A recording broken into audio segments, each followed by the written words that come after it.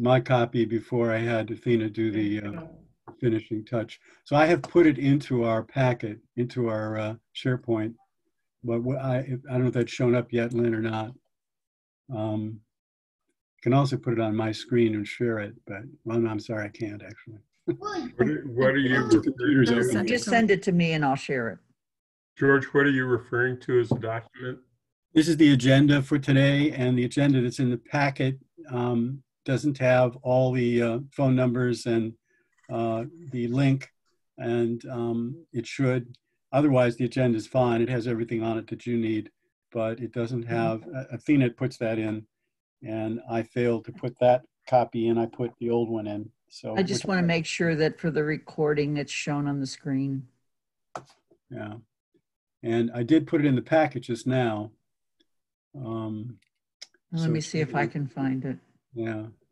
So there should be two committee, GOL committee. And I sent it to you. Okay, thanks. Yeah.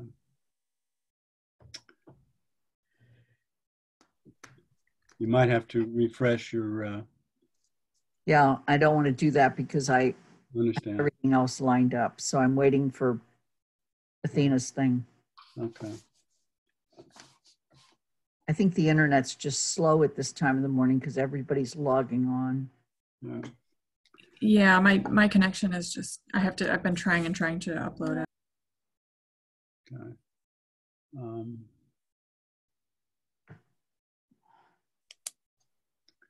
So I show no attendees, and I don't think that's going to change, but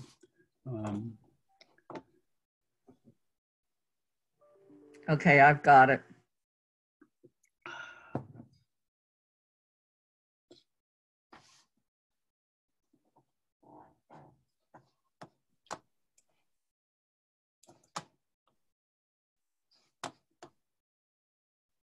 There you go.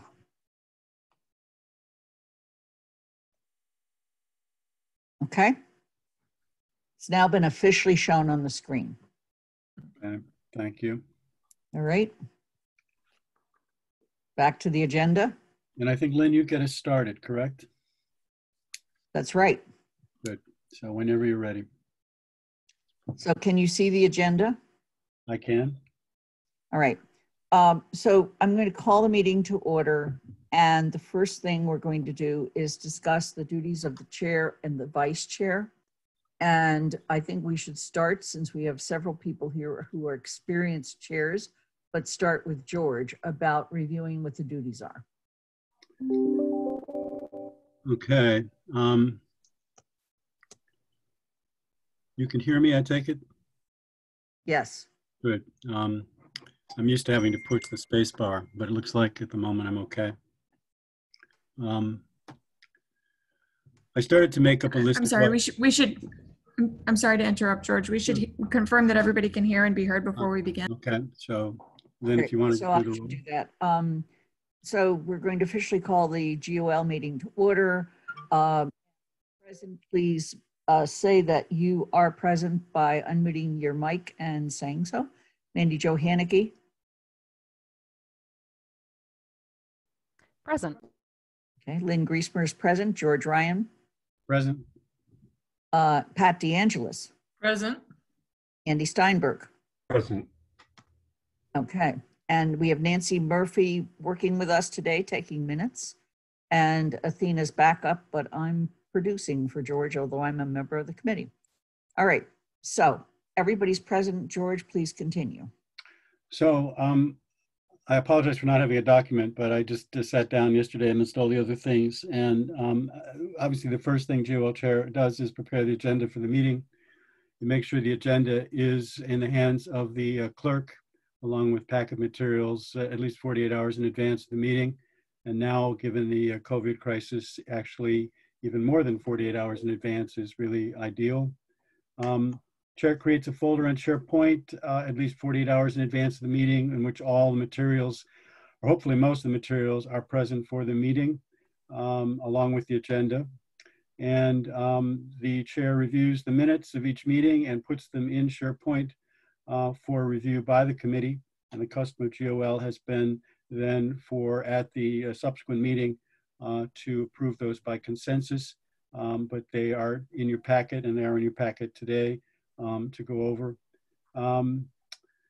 Once the minutes are approved, the chair is to make sure that these are posted publicly, working with the clerk. The chair provides or maintains timely communication with the council president and the town manager and the council clerk on any and all matters relevant to the work of the committee. And finally, the chair manages, I don't know what word to use, tries to manage the work of the committee, making sure that duties are shared out equitably and runs a efficient and hopefully timely meeting. I think we also face some other issues related to bylaws that we are hopefully will discuss a little today, but I was reluctant to put those into this document that I was trying to create because I'm not quite sure where we stand on the process. But that's what I have. I have those 7 items, but I'd love to hear from the others as to what I'm missing and what should be added or what should be taken out. Pat, let's go with you. Unmute. Wrong Unmute. thing. There you go. I'm all ready to go on to the next part. I have nothing to add to his list. I would like to nominate George Ryan as chair. Is there I any hope- other contributions to this discussion of the responsibilities of the chair? Please. That's not raise- very helpful, Pat. I have one point of clarification. Please. And I don't know if Athena's listening, but this came up with TSO. So we have the draft minutes from your meeting. Do you review them and make track changes? You asking Athena? No, Yeah. you, George. Oh, me. I should. And I think that was a point made very well by Darcy Etia. So I think that's what you're referring to. I don't make many changes, rarely make any changes. And then I forward that it goes to the committee in the packet. But As track changes. well, that's what I need to be better at. Right. I just need to make sure I do that. Yeah. Because in the past, I don't think I've been, I see a typo, I'll change it. But every change I make should be track changed. And so that's something I Right. need to do in the future. Okay, I just wanted to clarify that. So Yeah. any other conversation about the role of the chair, role of vice chair? Who is vice chair of GOL? Evan? It was Evan. Okay. All right, then with that, let's go on to nominations for the chair. And Pat, you said you wanted to start that. Yes, I nominate George Ryan to continue as chair. And And George, I'll do second you- that. okay. George, do you accept the nomination? I guess I do, yeah. Okay. Is there any other people who would like to nominate themselves or be nominated or would like to nominate someone else? All right, seeing none, then we will do a roll call vote, this time in alphabetical order. Let me see if I can remember my alphabet. Pat DeAngelis, Yes, Mandy Jo Haneke. I vote for George. Okay, and Griesmer is a yes, and Ryan I guess so. and Steinberg. Yes. All right, it's unanimous. George, you can Yeah. take over, and Yeah. now you need to get a vice chair. All right. I have a short speech I need to make. Is that correct? Yes, please do. We need to elect a vice chair, and open the floor for nominations for vice chair. I nominate Pat. I So second. Okay, George, you're running this part of the meeting. All right. So we have any other nominations for our vice president? We have a nomination of Pat DeAngelis, and it's been seconded. Any other nominations? Okay, hearing none. Does the candidate wish to make a statement? no. Candidate does not wish to make a statement. Okay. Then I think we can proceed directly to vote. And hopefully I'll try to do this in alphabetical order, but I don't think I can. That means we start with the candidate, actually. Pat, how do you vote? Okay. Pat says yes. Okay. Andy? Pat. All right. I guess I'm next. Is that right? No, Lynn, I'm sorry, Lynn, I skipped you. My apologies. Lynn. I you're on didn't mute. Yeah, I didn't get G before H last time either. I know. Yes, Pat. Thank you. Andy? Yes. And the chair votes yes. So again, it's unanimous, 5-0. And Pat DeAngelis is going to be vice chair. Is this where I turn my duties over now to the vice chair? Isn't that, can I do that? Yes. No, you have to be deathly ill. I don't feel well, as a matter of fact. All right. All right, well, we have a full agenda in front of us. We have 2 new members. Welcome to you all. And my screen, we have the agenda on the screen. Thank you. And I was going to go directly to establish the meeting schedule to see if everyone is comfortable with the process, the schedule we have at the moment. So the GOL schedule, again, is unfortunately not in your packet, so that doesn't really help you, I'm afraid. But we have been customarily meeting on the off council weeks. And so our next meeting is scheduled for May 6th. And we've been meeting at 10:30 in the morning. So I wanted to get a sense from the committee whether that day, time, and frequency of meeting is at the moment satisfactory. If you want to change that, since we have 2 new members, they perhaps should weigh in as to both the day and the time. I'm fine with that. Okay, Lynn is okay. Andy, thoughts about meeting schedule? I'm fine with continuing with the current schedule. Okay. The other members of the committee, you've had changes to your lives, obviously.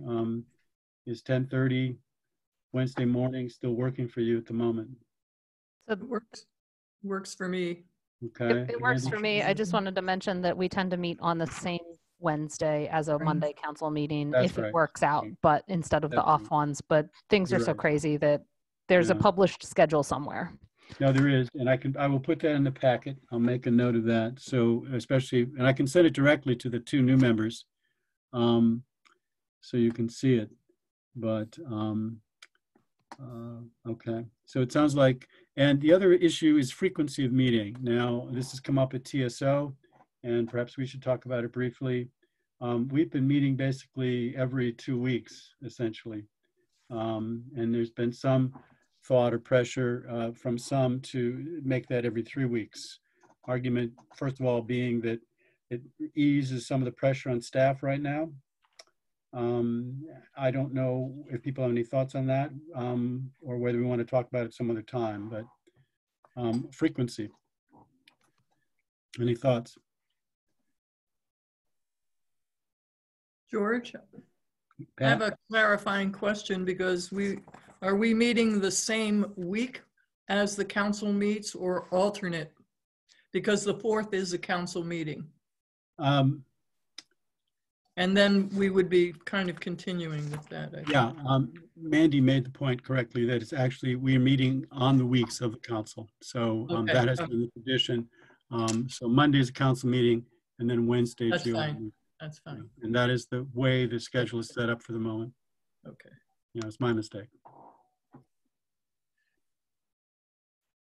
So to the extent that one of the goals of the committee and responsibilities of the committee is to review the matters that may be coming before the committee to comment on whether they meet the 3 standards, does it work well to have it that close, or would it be better to have more space between the meeting to give you more time to write reports?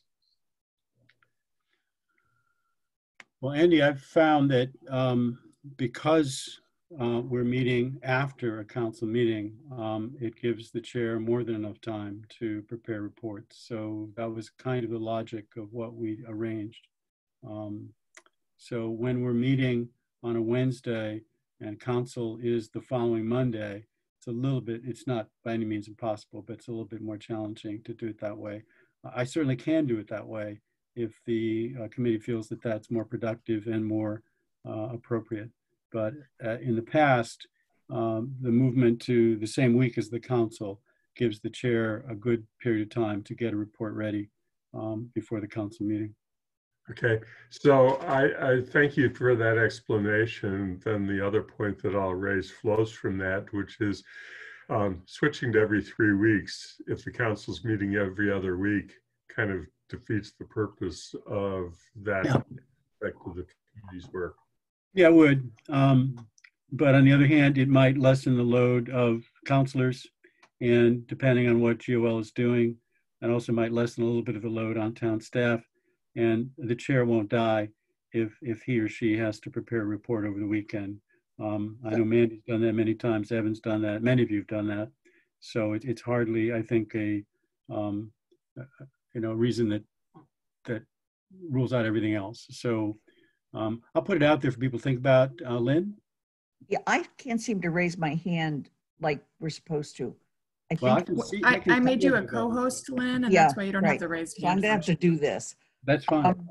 A couple thoughts. First of all, I think we could always go ahead and schedule the meetings, and then if we don't need them, take them off the calendar. Right.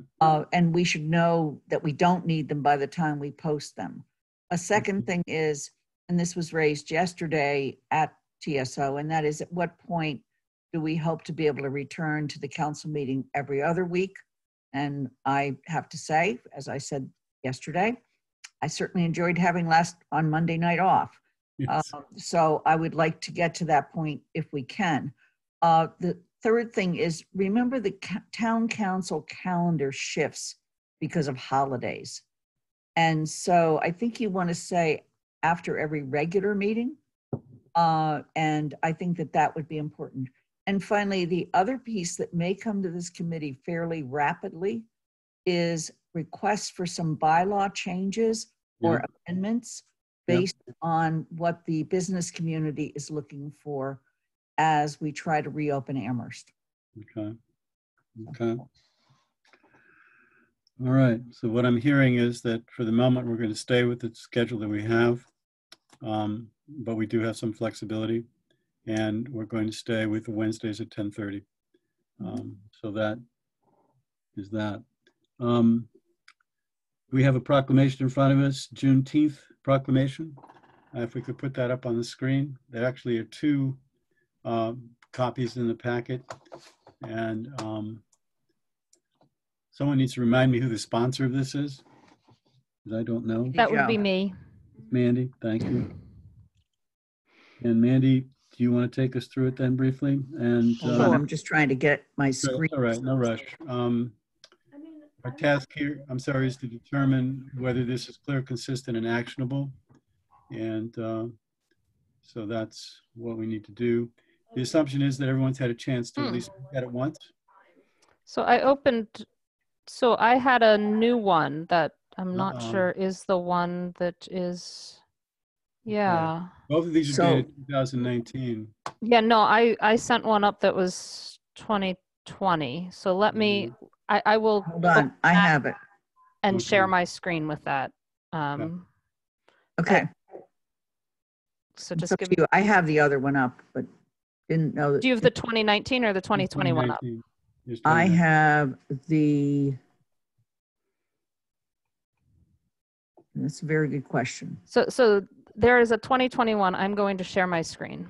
Yeah, Thank you. go ahead. So people can see that. So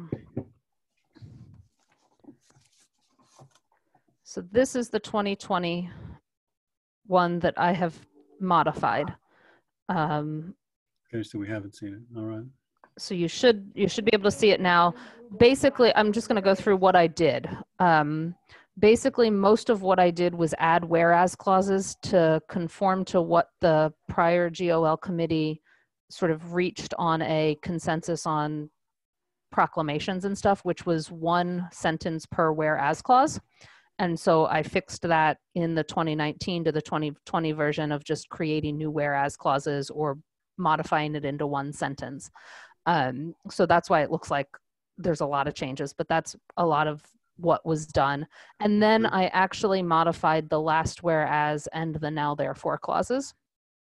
I added a whereas to indicate that we have in Amherst, residents have been organizing Juneteenth celebrations, because we try to make sure every Juneteenth proclamation kind of or every proclamation relates somehow back to Amherst and what Amherst is doing. So that last whereas clause was what I could come up with. And then the now therefore, I modified because we normally ring bells and have a celebration on the town common, and that Right. didn't seem like it might. I wasn't sure whether it would happen or not this year and whether there will actually be something. So I cut it down a little bit to just do the bells. I thought, well, maybe bells can still ring even if we're social distancing and all. But I added the words "if practical" to the end of that, so that Right. it's hedged. And then I changed the last.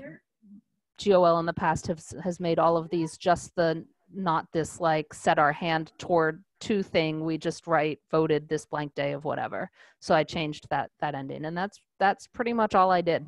Good. Okay. All right. So we have the document in front of us. It's been vetted before by GOL, but Mandy's just gone through the specific changes she made, and it sounds like she made no other changes of any kind to the wording. Does anyone, I can give you a moment if you'd like to go through it, or we can move to approving it. What's the sense of the committee? George, I'm sorry? I move to recommend that we forward this to the council. However, Okay. how do you make your motions in GOL? The way we make the motion is that GOL moves that this proclamation, which is the Juneteenth proclamation, be, how do we put it? We declare it clear, consistent, and actionable. Thank you. Thank you. We declare it clear, consistent, and actionable. Okay, that's my motion. Okay, Lynn has made the motion that this proclamation be declared clear, consistent, and actionable. Is there a second? Second. Pat has seconded it. Any further discussion? I see none. All right, then let's move to a vote. And again, we have to do it by roll call. So we'll start with Pat, Yes. and then Lynn, Yes. and then Mandy, Yes. and then the chair votes yes, and Andy. Yes. All right, so the vote is 5-0. It's unanimous. This proclamation is declared clear, consistent, actionable, and we'll forward it to the council. The next item on the agenda is item 6. I'd like to actually hold that for a second and talk for a moment about item 7, and then come back to 6 if you don't mind. Okay, hold on. Sure. Go, there's your 7. Okay. So it was pointed out to me that by Evan that with the change in our charge, we are now responsible for reviewing and making a recommendation for non-voting members of the Finance Committee. And we have, in fact, a member of the committee whose term is up. And I do not know at the moment whether this member is going to continue or not, but whether they are going to continue or not, it actually falls to us to begin that process. And so we need to take a few moments and think about how we want to do that. I put in the packet both the, so there's a process, of course, that OCA has developed and uses for ZBA and Planning Board. It's still being refined, but it's pretty, I think it's pretty firm in most of its particulars. And in my reading of our charge, this is the only appointment that really would require the kind of process that OCA has followed with ZBA and Planning Board. The other appointments are so rare. I think we'd have to deal with them, at the moment.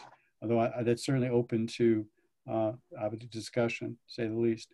But in the short term, we need to act on this. And the first step would be to post a vacancy notice, and which is what I'd like to do. And second step would be then for us to agree on a process of how we're going to go about this. And I put in the packet both the original OCA process, and then I put a draft version of what I would suggest we might adopt. We may also decide we don't need something so elaborate. It's really a wide open question. We can use any process we like, as far as I understand it. The fact that Oak has already done this and that it's used it, I think is a strong case for at least looking at their process. So short term, I just want to remind everybody, because I was reminded, that we actually have to do this. And Evan's thought was the sooner you start the process, the better. And so I wanted to talk with you about that, both get your approval and answer any questions or get some clarification, and then maybe think for a few minutes about the actual process that we will follow.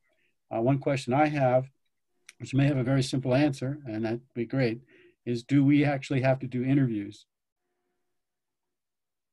Maybe the answer is yes, of course we have to do interviews. I'm not sure we do, but I just need that clarified. But that's part of the OCA process, is the elaborate interview process. Given the nature of this particular appointment, I wonder if interviews are required. Certainly vacancy notice, certainly CAFs. I assume we want some, but so we need to decide. We need to decide what kind of process is appropriate, and we need to start that process. Thoughts, questions, comments on this item, which is item number 7.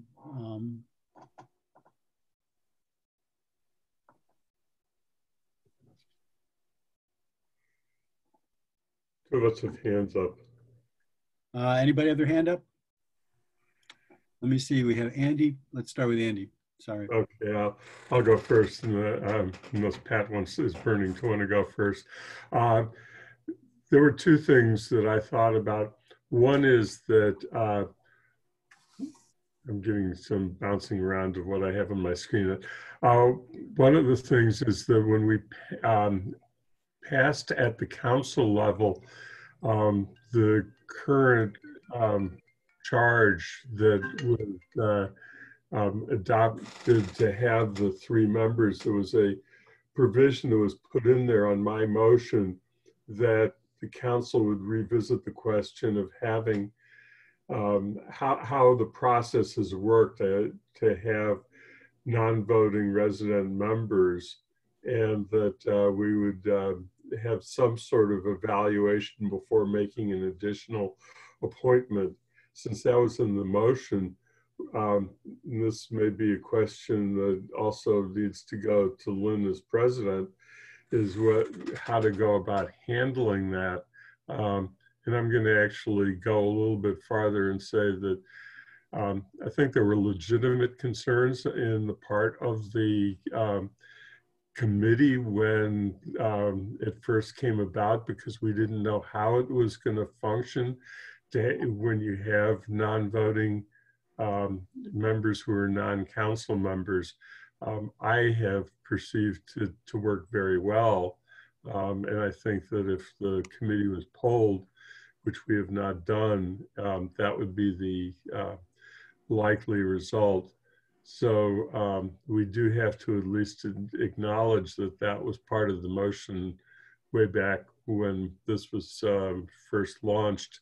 And the second thing is that if we have more candidates than the one position we're going to have available to appoint, I don't know how we can not have interviews in order to treat the candidates fairly if there's only a single applicant, which we won't know until we advertise for positions. I think there might be a bad precedent to not do an interview simply because what would we do if it just is somebody who just doesn't feel right? If you don't have a process to interview, you can't then have an interview, all of a sudden set up an interview process because it's somebody who we just don't think would fit in or would be appropriate for the role. So Good. Okay. Pat. Actually, Andy covered I was going to talk about the process, the council revisiting and wanted to ask him about how it was functioning. It seems to me that it's been going very well. So I don't have anything to add. Okay. I'm going to ask you to lower your hand, Pat. I Lynn, go can't ahead. figure out how to do that because I don't have it on my screen right now. Wait, let me see. I can lower it for you. Wait, Okay. I got it. I got it. Oh, Thank you you. got it already for me? Thank you. Lynn. So I, as a member of Finance Committee, first of all, feel that it's gone very well. I think there are times that adding to Andy's knowledge, having some previous Finance Committee members has been useful.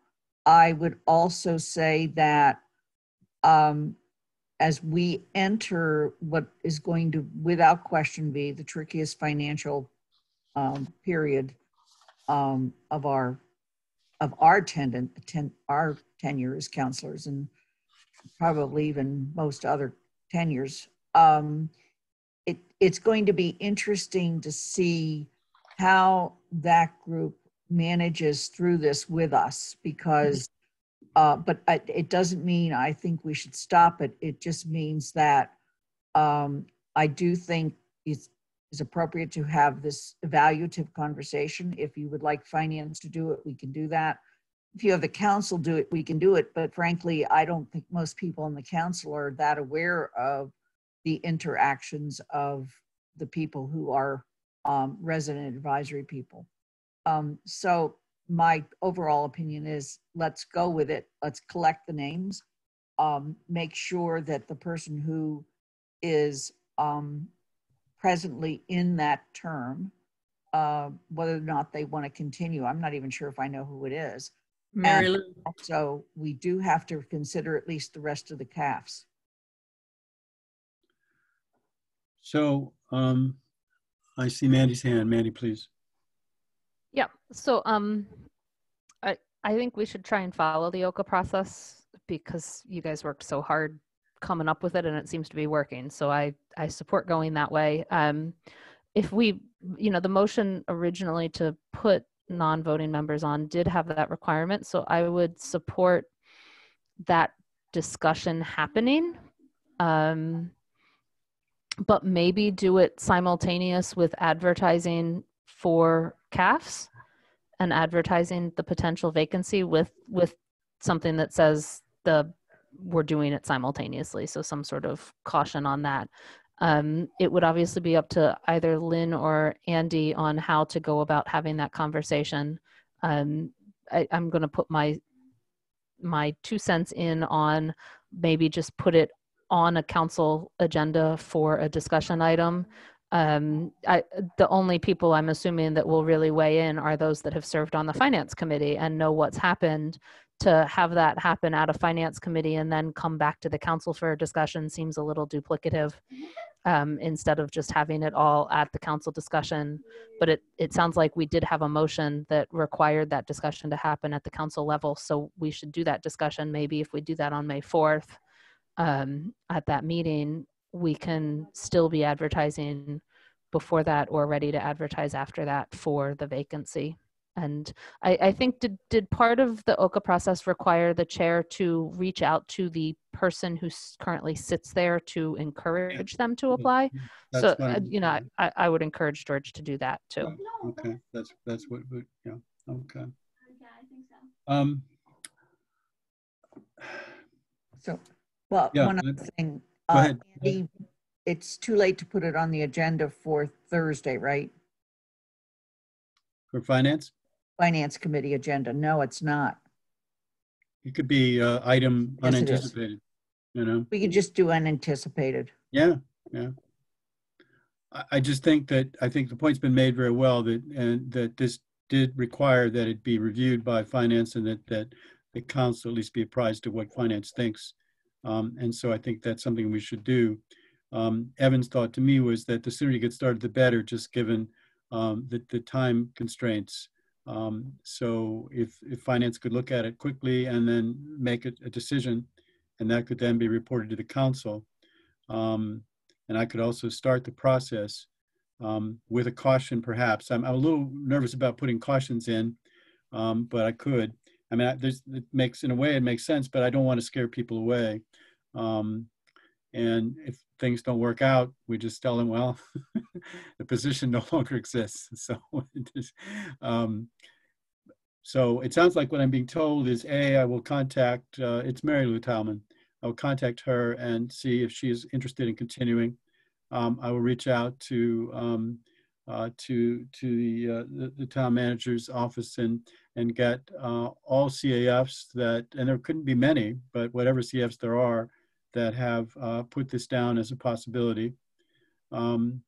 We sometimes make the point that individual counselors or members of a committee can spread the word. If, in other words, recruitment, just letting people know that this is something that's coming down. So it sounds like we want to move ahead. You want me to reach out to Mary Lou? You want me to begin the process of a vacancy notice? Okay. And Andy has his hand raised. Andy, go ahead, please. Yeah, there's one other group of people that we need to think about, which gets back to the CAF forms. Last year, there were a number of people who applied, who were interviewed. I believe that it was Darcy who did interviews on behalf of the committee, but I may be wrong on that. That's right. And reported back to the committee. We do need to decide, are we going back to people who were previously interviewed and ask them if they still maintain an interest? Yes, the custom for OCA is to go back at least 2 years. I think 2 years at the moment. That may get changed, but in this case, 2 years I don't think wouldn't be appropriate. It hasn't been, the office hasn't been in existence that long. But yes, we would go back at least at the 2-year mark or whatever. And anyone who has expressed an interest, whether interviewed or not, would be contacted. And then obviously any new CAFs would be included. Interviews, though, I want to push that just a bit. I'm not sure it's going to go anywhere, which is fine. But I find a statement of interest, in other words, asking people to submit some kind of written statement of interest of, why they are applying and what they bring to the body, strikes me as more than sufficient. But the custom has been to do the interviews, and that's what OCA's done. We don't have to, I don't think we have to do interviews, but again, maybe I'm missing something here. Is there something about open meeting? I mean, it's just, what we need is just sufficient information to make a reasoned judgment. And also understand with interviews, that's going to be a special meeting of this committee. There's a lot of bells and whistles that go with it. It's fine. We do it with planning board, we do with ZBA. I'm just wondering if it's appropriate for this body, or maybe the answer is for any kind of appointment like this where the town council is involved, interviews are pretty much just, de rigueur, they have to be done. So it's still a question I have in my mind. It sounds like what I'm hearing from most of you, if not all of you, is we do interviews, and that's what we're going to do. Mindy Jo has her hand up. Yeah, Mandy, go ahead. Yeah, so I'm not set on interviews. I think I haven't actually attended any for planning board or ZBA at this point, so I don't know how they go in the time frame. I know I've heard frustrations with no follow-up questions, and the questions are very limited and all. And so if that's the way we're going to do these for a position that is actually non-voting, and that is a slight difference than planning board and ZBA. This is a non-voting position on a non-regulatory body, on our own body instead of a completely different body. I think I could forego an interview in exchange for some sort of additional statement of interest or written answers to questions. The CAF, I don't think, gives enough information given how people fill it out for us to not do something in addition to that. That could be interviews, but I'd be open for a one-page statement of interest or a written answers to questions. Maybe we still go through with questions so that we get some more indication based on what finance is looking for or things like that, that's a little more in depth and not just a statement of interest. But I'd be open for something other than interviews, as long as it's something more than just the CAF. Right. Now, Andy has his hand up. Randy, please go ahead. No, I appreciated that last comment.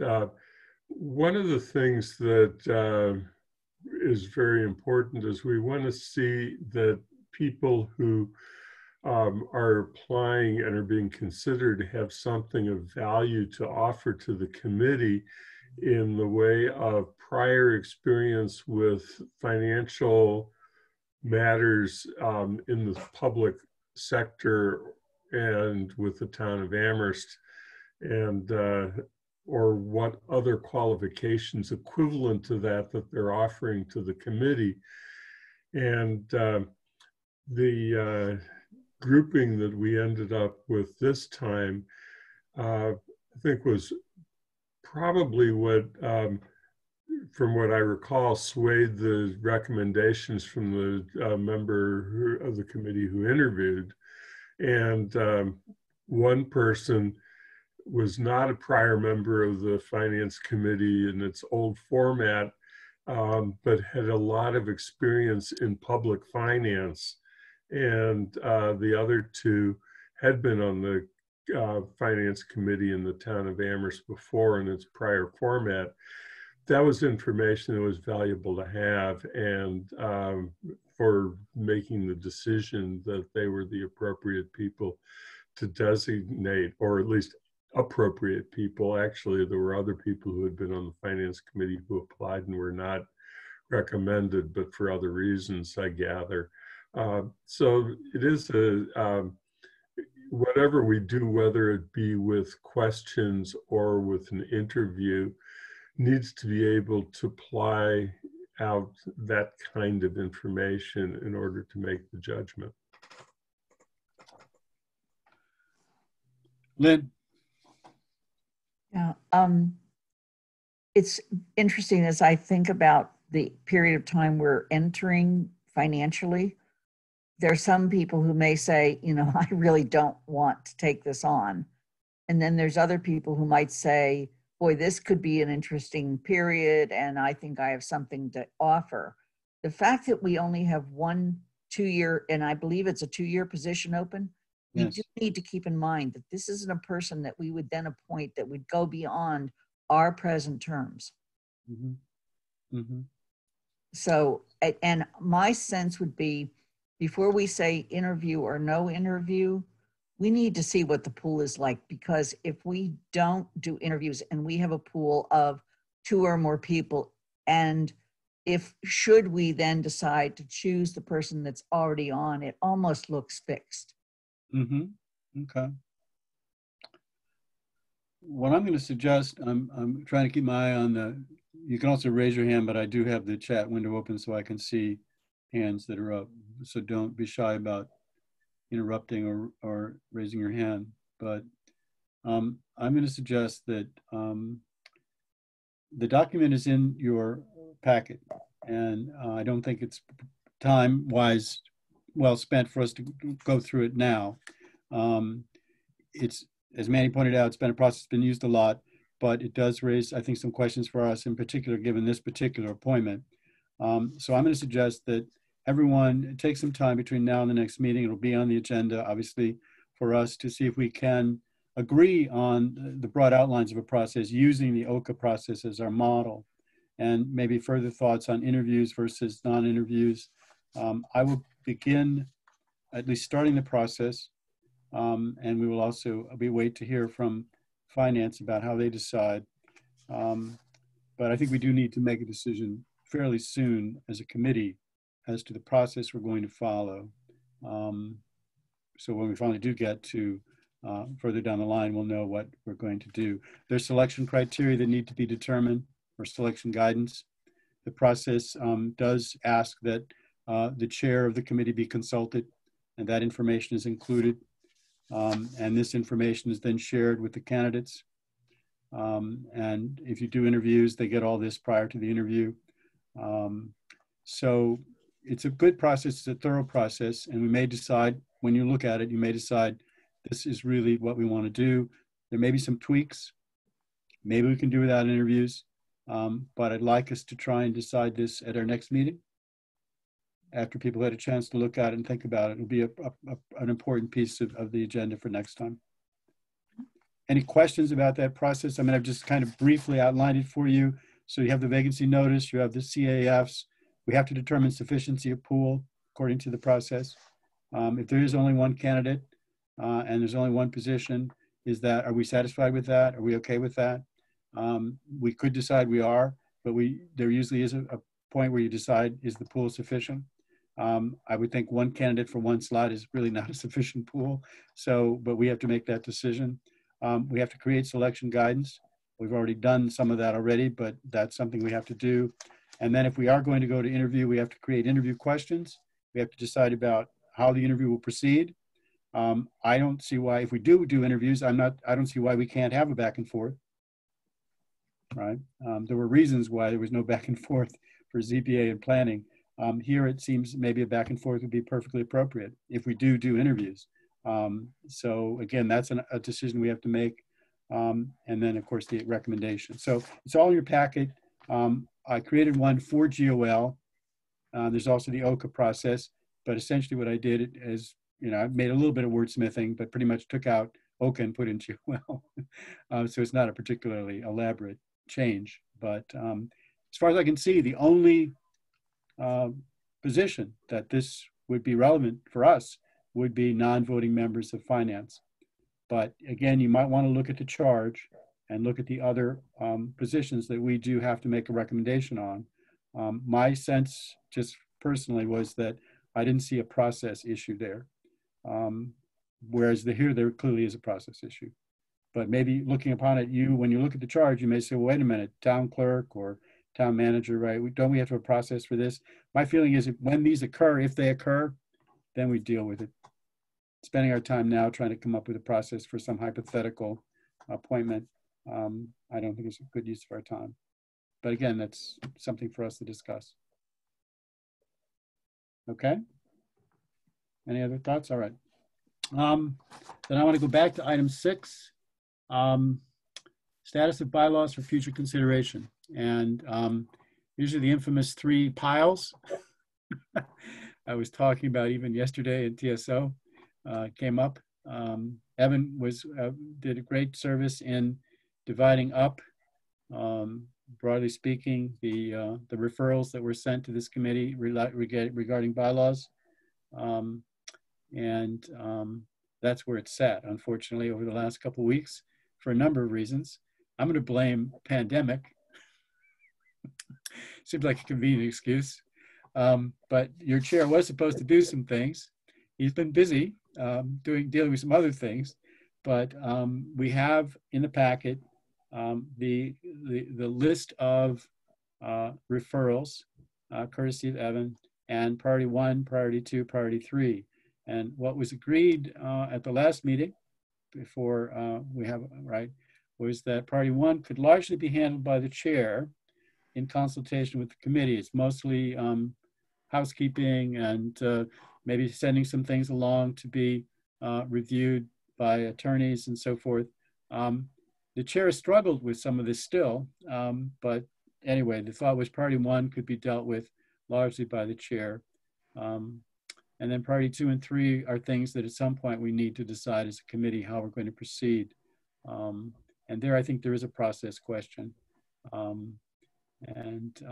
Perhaps could benefit a little bit from what CRC did.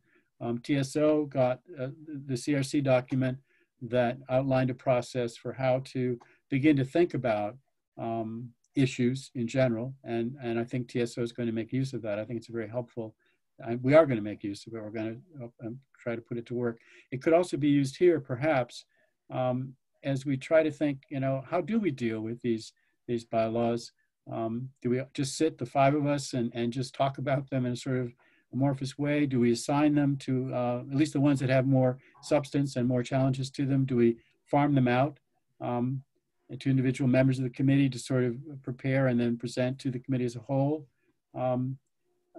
that's something I was attracted to, but then I looked at the composition of our committee, and we have the chair of CRC, the chair of finance, the vice president of the council, and the president of the council. And these are three people who have a lot on their plate. So I'm not convinced that maybe that is the wisest strategy here. So maybe there's more of a role for the chair and or the vice chair, but, and you have some notes. So you have the document in front of you. I don't know if you've had a chance to look at it. I've made very little progress with it over the last few weeks for a number of reasons. But I was assigned essentially to try and work my way through priority one. And I just have questions. I mean, with bylaws in general, I spoke to Paul and he's ready. He said, I said, Paul, really, can you, this sort of thing, are you ready to get some of this stuff from me? Because it'd be legal review questions mostly. And he said, fine. So he said, when you've got it, send it. So he's I was hoping he'd say, don't bother me for the next 6 months, but he said, you know, so there's legal review is a question, I think. And Paul's feeling is that pretty much everything should get legal review. So there's the whole question of process for us, sort of like CRC's question in general. What are we actually doing with these bylaws, right? What is it that the committee is trying to accomplish? And clearly one part of that is the legal review process. At some point we need to send these to Paul, to the attorney, and then it comes back to us. And we had this issue with the most recent bylaw where the attorney's comments and changes, we couldn't understand some of them. We were sort of in the dark. And so one of the things that at the last meeting of GOL, it was made clear that when we do go back to Paul for further legal review of bylaws, that we ask him to convey to the attorney or attorneys that they come with a little bit more elaboration, a little bit more explanation for the changes they're making, because otherwise we're left to guess. So that's where we're at the moment. I think there's a process question and also a question of legal review and what the committee feels is appropriate or not. The town manager's feeling is just about everything should go back at some point. So that adds a little time process. So thoughts, questions? Lynn? So first of all, I want to also recognize that Pat was on the bylaw review committee.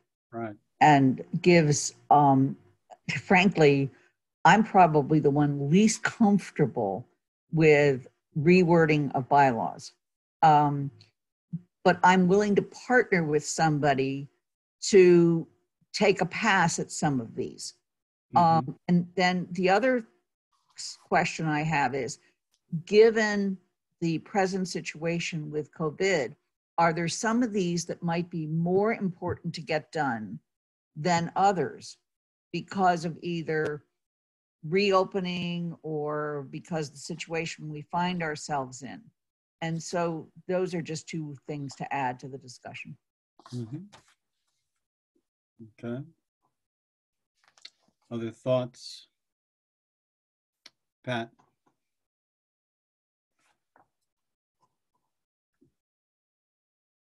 Pat, you're muted. You need to unmute, Pat. Yeah, I figured out how to raise my hand, so now Right. I would enjoy the opportunity to work with Lynn on rewriting some of these and looking at them, reviewing them. I mean, we have also, just to add to the mix, we have 3 counselors who have 3 bylaws that they've asked us to look at and to make recommendation on. There was a time stamp on that. I'm sure it's long past, but I know Mandy had one, Kathy had one, and Darcy had one. Mandy's, I believe, is with the noise ordinance. Mandy's with the noise ordinance. Kathy's was with the condo conversions, as I recall. That's right. And Darcy's was with the plastic bags. And the plastic bag bylaws are in the packet, but your chair is somewhat at a loss as to what he's supposed to do with it. And so I need some advice, counsel, help. You know, I would assume that someone has a proposed bylaw, like Darcy with plastic use, flag, right, reuse, whatever. It comes to us for, right, clear, consistent, and actionable. We now also have the opportunity to comment on, to offer some thoughts on the content as well, according to our charge. But it may also go elsewhere. Shouldn't we be looking at something only after it's been vetted by other committees? Because we're supposed to be looking at it in the form that it's then going to go to the attorney and have the attorney look at it. So again, there's just simple process questions that I, you know, in my simple-minded way, am just not clear on. I have 2 documents for you to look at. From one is from Darcy, one of them perhaps is the original, but anyway. And also, I assume that with the bylaw, there comes a sponsor. I mean, somebody who wants to, right? And so I know Darcy has certainly expressed an interest in you know, when are you going to take this up? And, you know, I should be involved or should be able to speak on it. So again, just process questions, things like that. So with Mandy's, with Darcy's, and Kathy's, they have individual, in a sense, sponsors or individual people who want, at some point, something to happen with these. So, and then there's just this pile of stuff that I've shown you, and that, right, that we need to wade our way through. And to my knowledge, none of them have any particular sponsors. They're just things that we need to kind of work our way through. Help me here, or just thoughts. So I see Mandy has her hand up. Mandy, please. I'm going to try and address a whole bunch of stuff. Thank you. First thing on open meeting law, if 2 people agree to work together to do that, they have to post the meeting. So I would recommend that we assign a specific bylaws, if we're going to go that route, to one person only, and that person can choose or not to consult others as they want while working on that before they bring them back. So, and I'd be happy to take some. You know, I think this list is good. We might want to start. The list doesn't remind me what we were being asked to look at for each one. So I have to go back to that document and see that. But maybe we start by saying either what might be important with getting us restarted, or, you know, just start going through this list. Start priority 1, assign 2 to each person to determine either what the changes would be, or that it needs sent off with changes to an attorney, or it needs to go to another committee. And then at each meeting of GOL, we make those recommendations or decisions by vote. I would personally recommend for the 3 that the counselors wanted changed before we did this, that we deal with those maybe first, because they were specific to counselors and as just a courtesy to the counselors. Darcy's, I think, is a clear, consistent, and actionable issue. So I would keep that in this committee with that discussion going there. Mine is probably more of a TSO issue, because it was removing certain language of the bylaw on what would be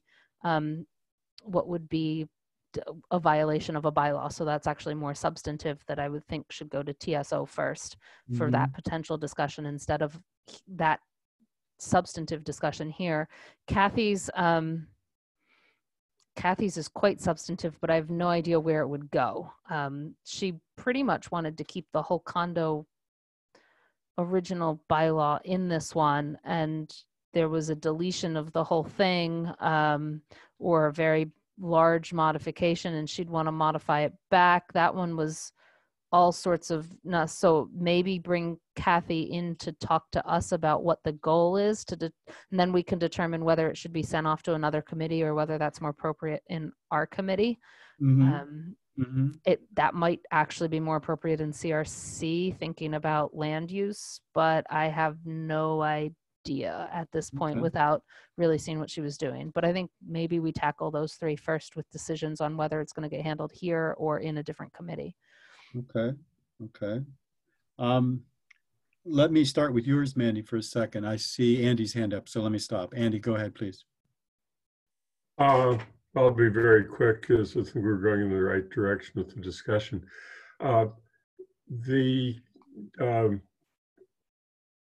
The priority of saying that there's a counselor sponsor, I think, is a good one, but there's a whole list, and I wonder if at some point the list should be made available to the council, and the council, and if there's counselors who want to make the case that a particular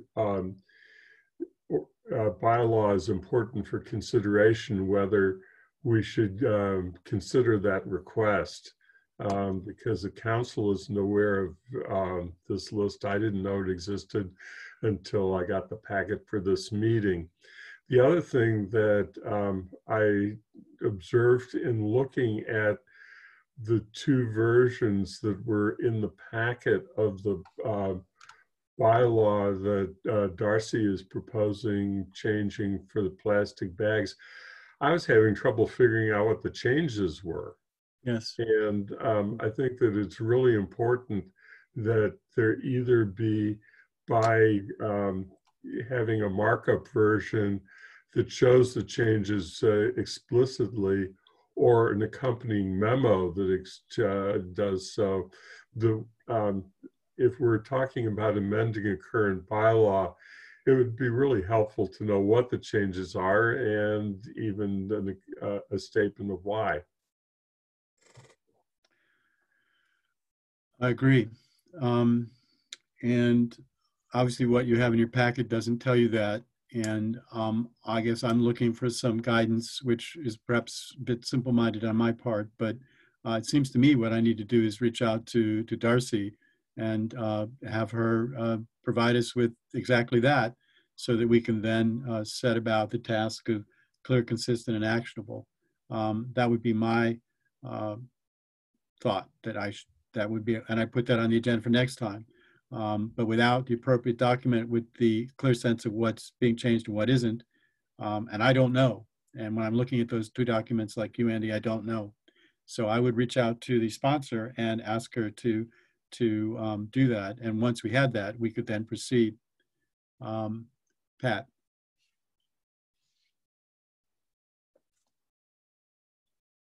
Unmute, Pat. Damn it. Mute, Pat. Watch it, I'll get to the F word really fast. Then we're all in trouble. If you're looking at both of them, I don't know, what I thought was that we are trying to reduce purposes, and so that we're looking at a reduction to the final paragraph. The primary purpose of this bylaw is to reduce. So we're getting rid of all the World Economics Report financing and stuff like that. And then it seems the other change is she wants to add compostable bag, which is different than a biodegradable bag. And so those are the changes that everything else is the same. Okay. So Pat, do you feel that we have enough information in front of us to proceed to the question of clear, consistent, and actionable? And then the next step would be, my understanding, again, a process, the next step would be for us to send it to the lawyers. I don't want to send anything to Paul and to the lawyers until we are satisfied that this is what we think it's supposed to be. Yeah, I understand that. Right. I guess what I have trouble with is this is a bylaw that has already existed and in the format, and it's been reviewed by the law firm, by KP Law, in order to make it, so it's already been reviewed. And I feel like what we're changing is very minor. We're not changing the use of the regulations or anything like that. Here, we're talking about purpose of the bylaw, and we're talking about adding a definition. So I don't see why that has to go again before the law, the KP Law, particularly given the timeframes that they work with. This feels different. It's not a new bylaw. It's not a complete revision or transformation of a bylaw. Okay, I see Mandy and then Lynn. So yeah, so the difference between the two is the one that does not have the the one that starts with a purpose instead of a findings and has 4 definitions instead of 5 is the current bylaw that is that we passed when we passed the big rewrite and the rescind and replace.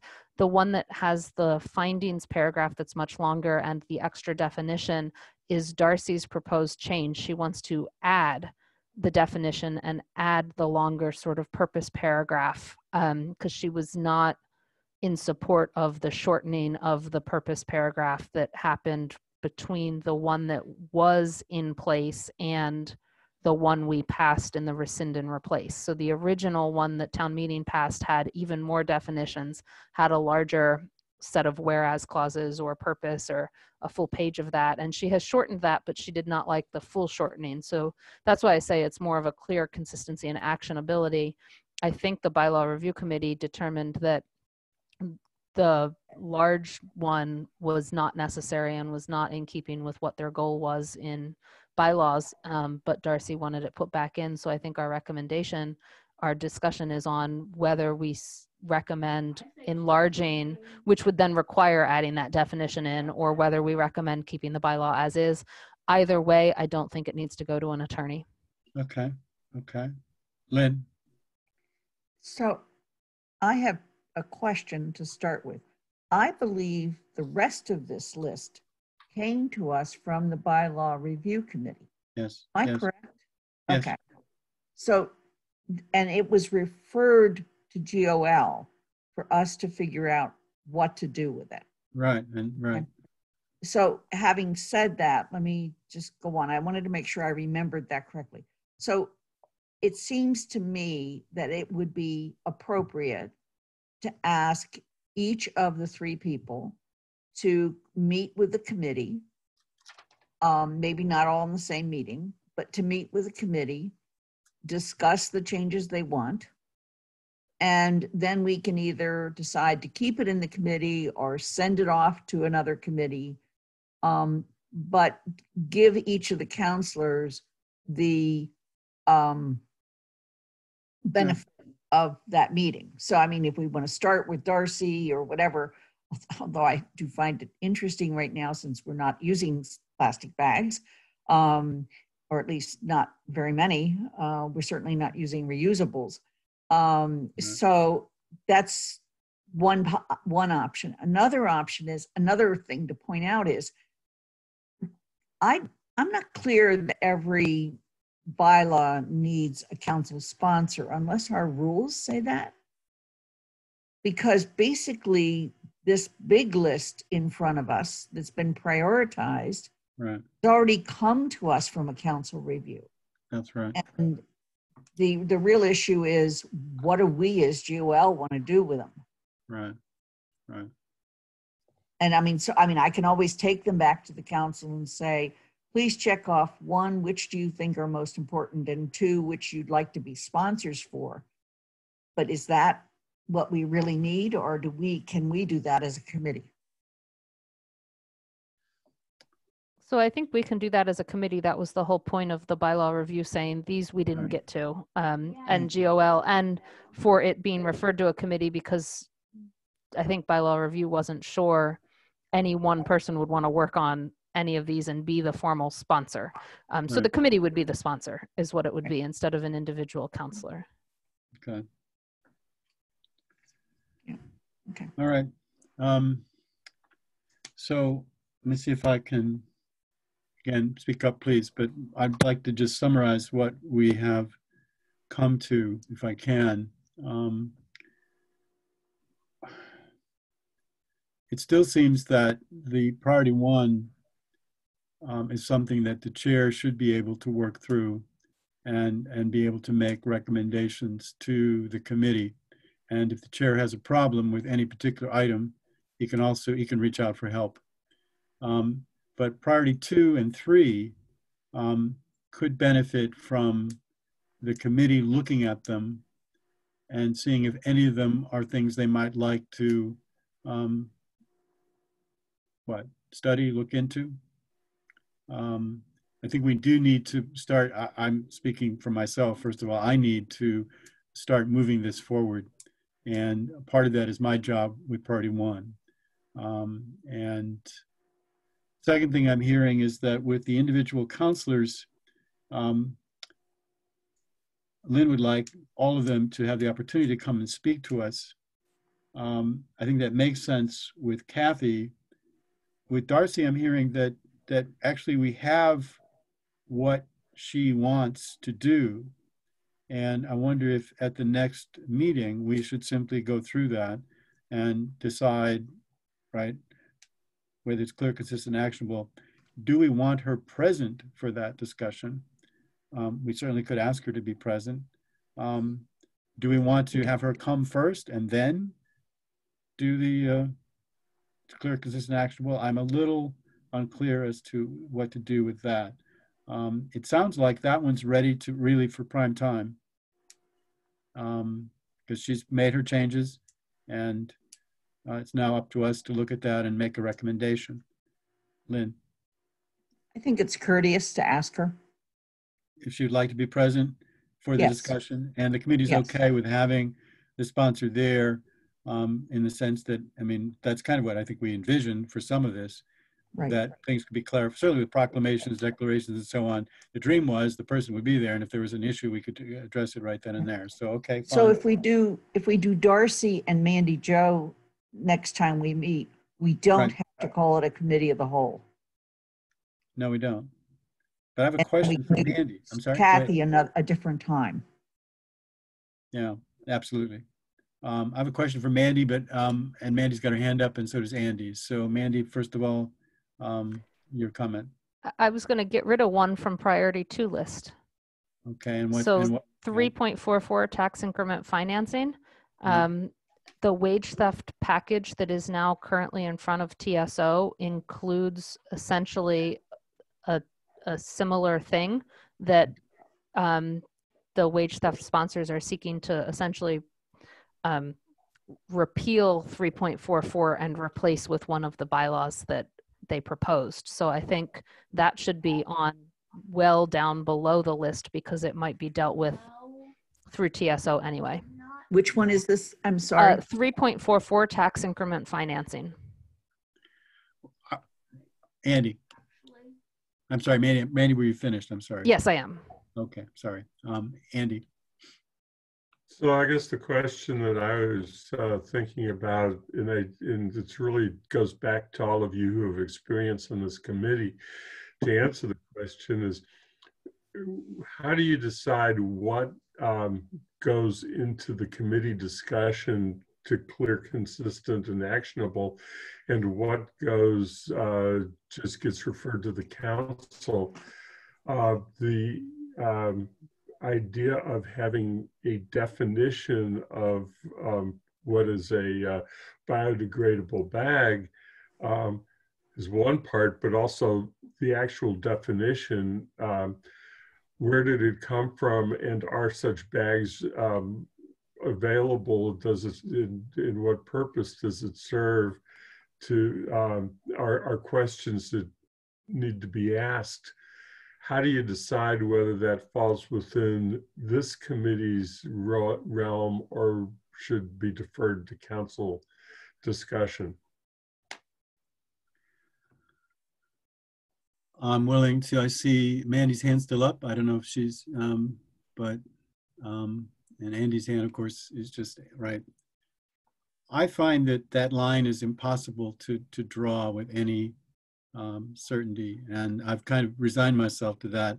And in my reports, as in my last report, I tried to distinguish the more, clear, consistent, actionable part from comments about the merits or substance of the issue. And I guess my feeling personally, just alone speaking myself, is that we can't keep that out completely. And I'm not sure we should even try. But at least in reporting to the council, we should try to distinguish between the issue of clear, consistent, actionable and matters where we had thoughts about the merits, problems, issues, concerns, and that would be separate in the report, is the best I could come up with.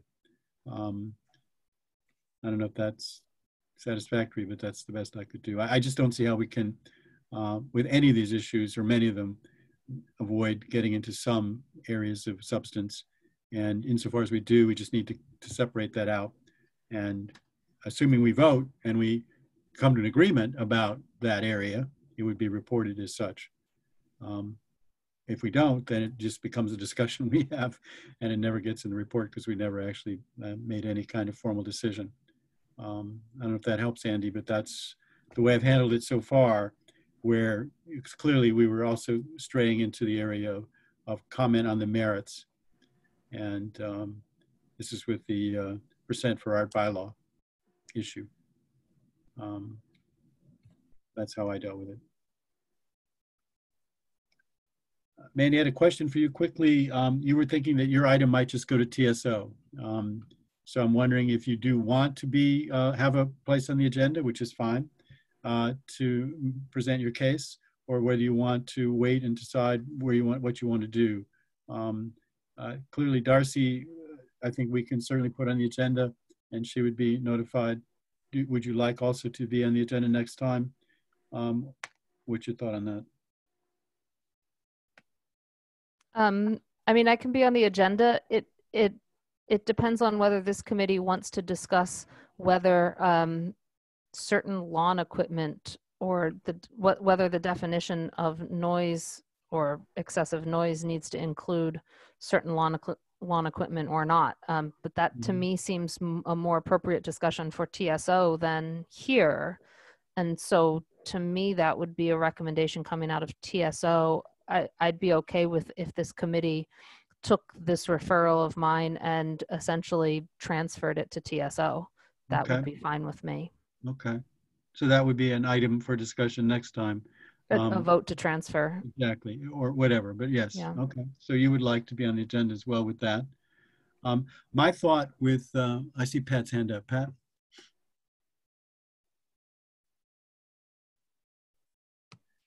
I've been reflecting on Andy's question about where did the definitions come from. And it seems to me that within a written bylaw, the definitions that that are listed are the definitions that the town are using. And it may be that when a sponsor is presenting a bylaw or replacement language, that they need to say this definition of compostable comes from, to establish some kind of authority for that definition. But to have it listed, it's in the bylaw would be I think it would not be helpful, or it just would be time consuming for somebody to read it. Okay. And Andy. Yeah, just follow up on Pat says. I think that what I was really getting at is if somebody, and I don't think Darcy would have done this, by the way, but if somebody just made up a definition and there are no biodegradable bags available that meet the definition, that's something that the council ought to know. And so having just some ability to ask the question, where did you get the definition from, and are bags readily available, is helpful information at some point, either for the committee or the council. And that's why I was asking that question. All right, well, I'm going to make a suggestion and see what you all think in terms of going forward.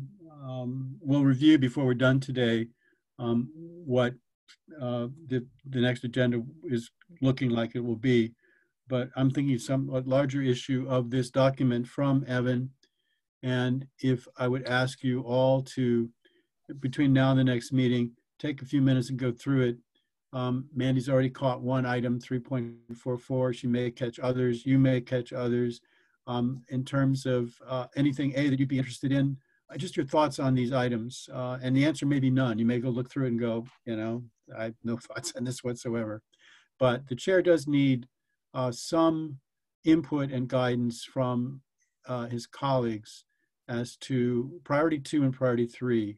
I'd like you to look through the whole document, but I consider my responsibility priority one, and I need to act on that over the next week or two. And so if you would take some time, on the agenda would be going through this with your comments, thoughts, if any, and then making some decisions about specifically how we're going to proceed.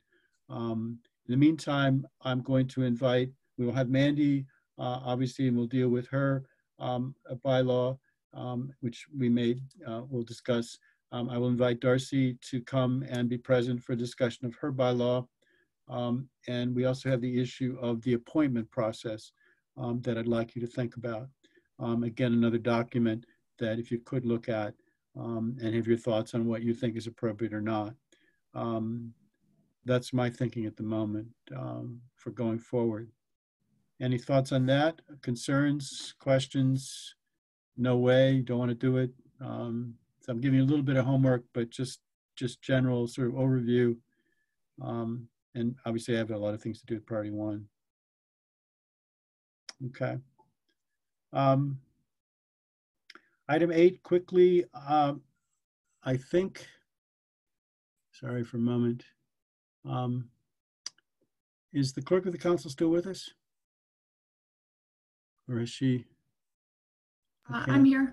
Hi, Hold Thena. on, I'm working on it. This is just a question. It came up, and I think we can deal with it fairly quickly, and I think Athena might have some thoughts on it. A resident raised an issue about track changes for rules of procedure. In other words, sort of keeping some kind of track of the changes that we make. And I think Athena had some good thoughts on that, but I thought it should be discussed by us to what degree we think this is even feasible, let alone appropriate. The most important thing is that the rules of procedure be up to date, which is what the clerk of the council does a very good job at.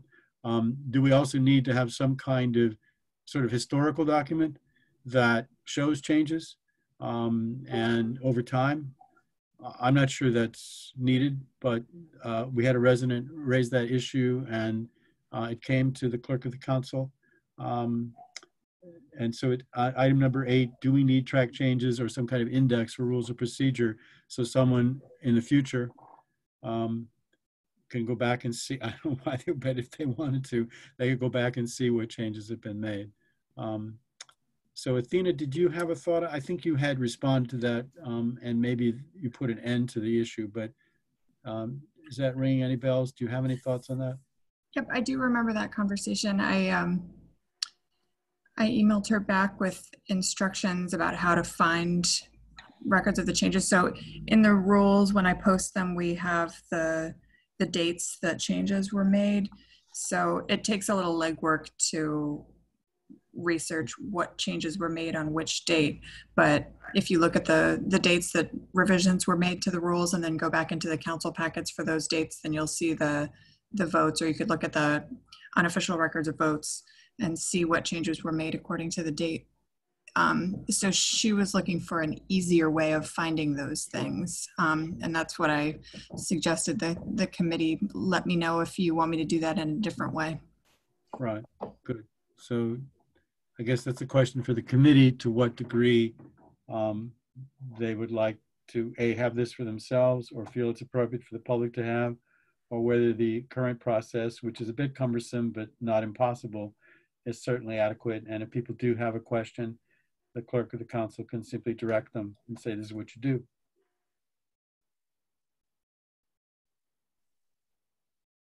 Mandy, any thoughts? I do not vote for an index. We looked at that early on as GOL about, I don't know, almost a little less than a year ago. It was referred to GOL because the rules committee was not able to get to an index. And we looked, and that would have been hard to create, hard to decide what words to choose to put in an index. So as an index, I'm going to put my 2 cents into, I don't support that. Track changes within the document itself are just going to get cumbersome.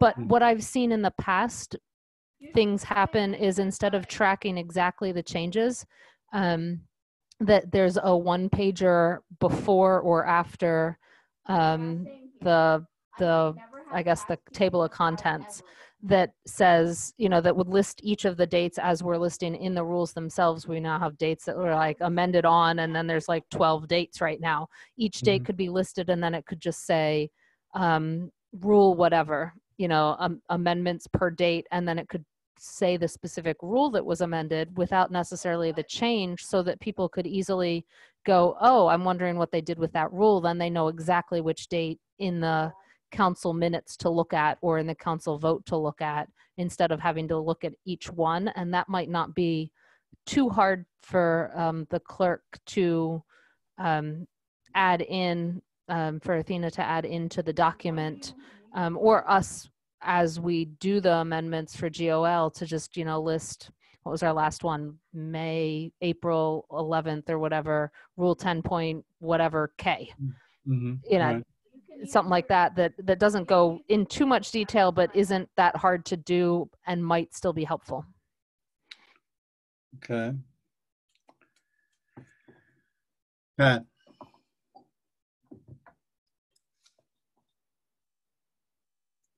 You're so soft-spoken, Pat. Pat, you need to unmute. Fuck. I knew we'd get there eventually. I know. I did So I it have to on. declare this meeting I at did an it end. anyway. Athena, I'm trying to figure out from you. It seems to me, I don't think the work is necessary. I guess I feel like the public can do a little research. And so it seems like extra work. And so I'm interested in your response to how much work it would be to either do Mandy Jo's version or any version of this kind of record keeping. It would be extra steps. So right now, the way Lynn has her hand up as well. Right now, what I do after changes are made to the rules of procedure is I post a notice on the bulletin board, and there is a short description, but that's not included in the rules themselves. So it would be an additional step. Okay. Lynn. I think this is a dangerous precedent to set. It means that any document that we change and change and change is going to start looking like, you know, an edited document of somebody's doctoral dissertation process. It again, as long as all of the versions are there, there's minutes to accompany those. I really feel like this is a demand that we just can't meet. Okay. Andy. Yeah, I agree that we shouldn't go down this path. If we go there, then we're going to have to get into the questions with bylaws too. Do we have a responsibility to create legislative history and make a track record of legislative history? We're not the legislature, and we're the council, and I don't know that we should jump into setting that precedent without a lot of thought, and it really ought to be possibly a broader discussion than a single committee. Okay. Okay. Any other thoughts? What I'm hearing here is, I'm sorry, so Mandy. I just wanted to quickly say, this might just be an issue for this one, so I support everything that Lynn and Andy said. Most councils and most legislatures, when they adopt rules, adopt them every session. So every 2 years, a new set gets adopted or formally supported, which means in 2 years from now, there's probably going to be a completely new adoption, and then they won't get changed as much because they'll probably just readopt whatever's current at that time. And, you know, it'll be a different thing. So this legislative history might not actually matter as we get to further and further sort of elected councils, if that's the way this council goes with an adoption of rules for that legislative sort of elected body. And when new elected members come in and the whole body's sworn in again, they might readopt a whole new set of rules. Good. Okay. What I'm hearing here, and I'm open to, obviously, if you disagree, speak up, but there's a sense that the clerk of the council handled this perfectly appropriately, and there's procedures that are the steps you can take to get this information, and that's what was done. and there's no need to add yet more work to her workload. And every 2 years, these will probably be, the history will be completely gone anyway. So I wanted to discuss it. I appreciate it. I appreciate Athena's contribution as well. I think we can leave this then, unless I hear otherwise. We discussed it and we feel that the current situation is adequate. So good, thank you. Public comment may come as shock to the new members, but there is no public present, so there will be no public comment. And if there were, then I would read this long statement, but I'm not going to. We have the minutes in front of us in your packet. I do try to make sure that the minutes for each meeting are available to you before the meeting for you to look at. And so I'm assuming that you've had a chance to look at them. And I see Andy's hand up. I did notice some things in the minutes, which is, of course, it's, I wasn't a member of the committee at the time, but I need to get, trying to get over to where on my own copy, so I can just tell you what they were that I noticed. At the very bottom of page 1, I think the word you meant is protect and not protest the town. Very bottom of page 1, create installation. That is correct. Creation. Yeah. And thank you.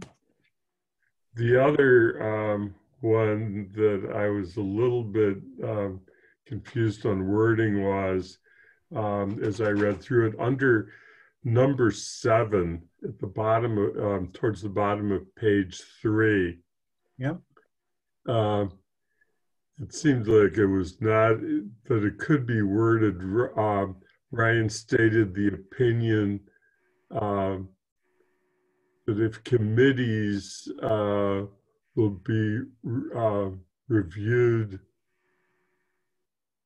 with liaisons, it should be done by GOL and then sent to the council with suggestions. And suggestions, I think there was a spelling error there. Right, there are a couple of typos. Yes. Yeah, right.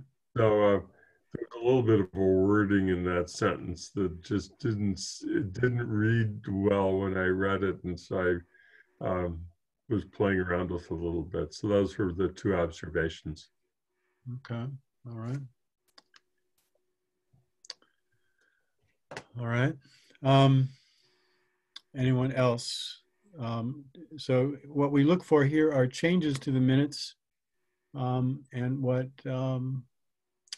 I'm seeing is a problem with the wording at under item 7 and a typo at the end of page 1.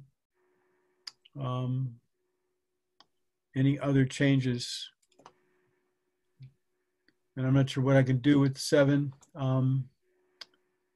My dim recollection is that, and I believe we did agree to do this, if I'm not mistaken, right? That GOL will, at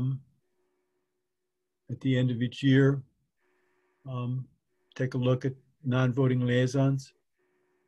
And so we did agree that there should be an annual review and that GOL should do it.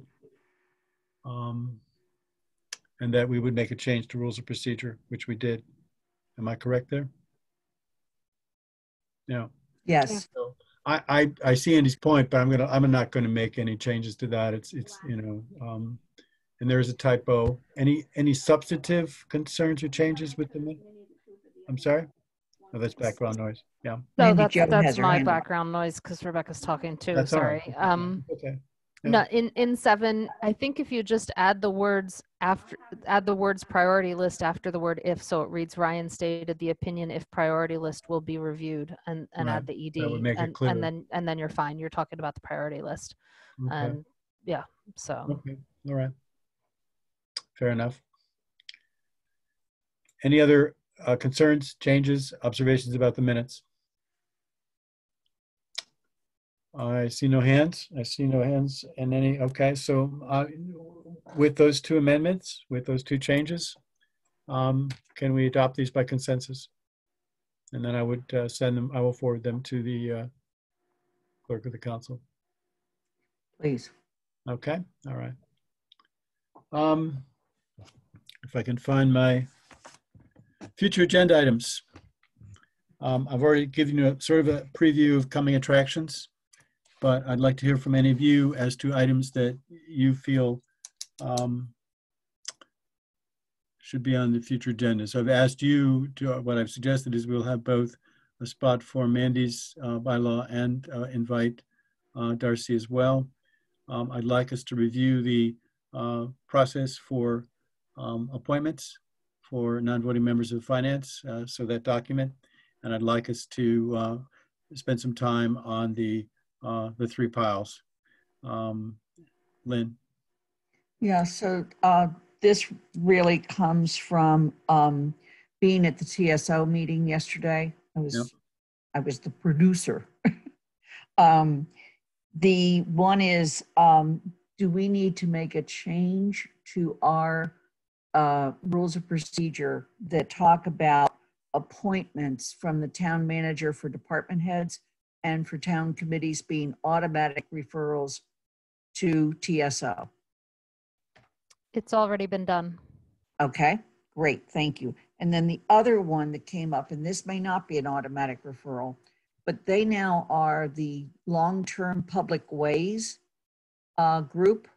And let me just use an example. So the discussion came up about whether or not there will be a proposal from the farmers market about reopening at some point this spring. We don't know. I mean, it's right now we don't have one, but would that be an automatic referral to TSO? Would it come to the council first? How do you see that being handled? Mm-hmm.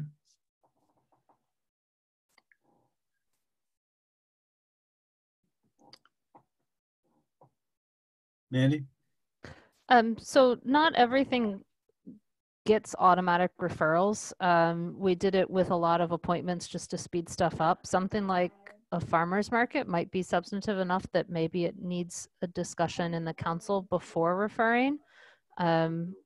Or simply because some of those stuff might not need to go to a committee before being voted on, as this council has done. So we can discuss it Okay. as to whether to add it. I'm as a inclined future to agenda agree with item. you. As you may remember, when we did some of the Spring Street stuff, we didn't bother to refer it to a committee. On the other hand, the longer term issue of the handicap space and Spring Street is still before TSO. And I felt like it's possible the farmers market thing could come up pretty fast. And frankly, the council may meet before the TSO does.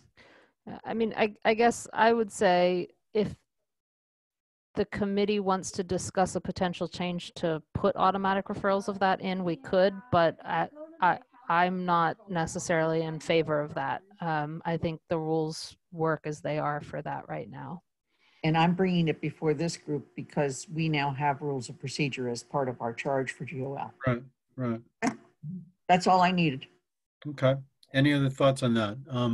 Mandy, your hand up again? No. Yeah, no, I'm working on it. So we had at one point talked about consent agenda being added to the rules. Yes, yes. I think we right. should go back to that to Yes. make sure that we can add that in so that we've got a place in the agenda for it to go. We've been muddling along in doing it, but I think it would be good to have it in the rules. Mm-hmm. Good. That's something actually was on my list as well. I think quickly the question for me is, how does that conversation get shaped?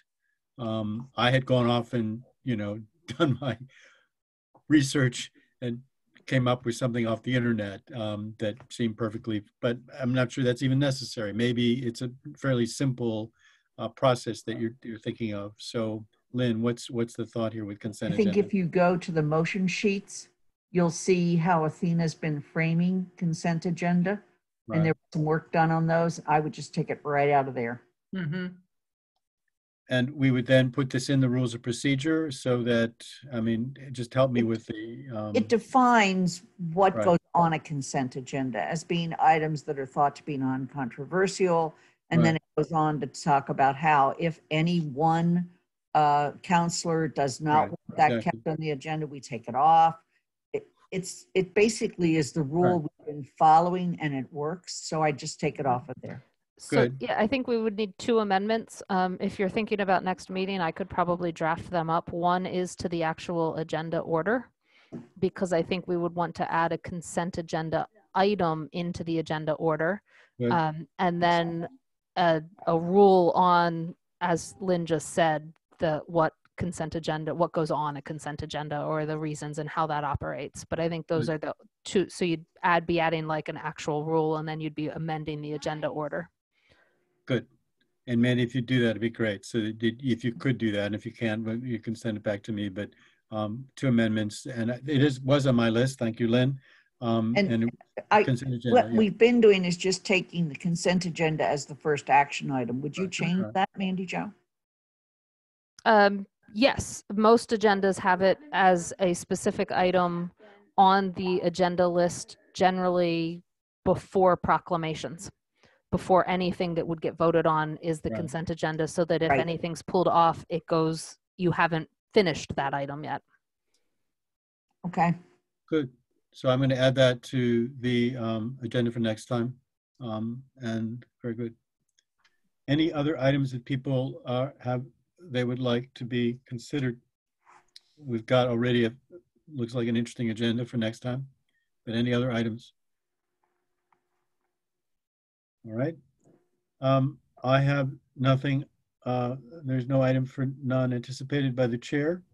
So I'm ready to call this meeting to a close. And Unless I when are hear we any- meeting next? We next meet on May 6th at 10:30 in the morning. Great. And you've got your homework. And so thank you all. But I'm going to declare this meeting adjourned at what I have about 12:14. Thank you. All right. Great. Thank you all. Take care. Stay well.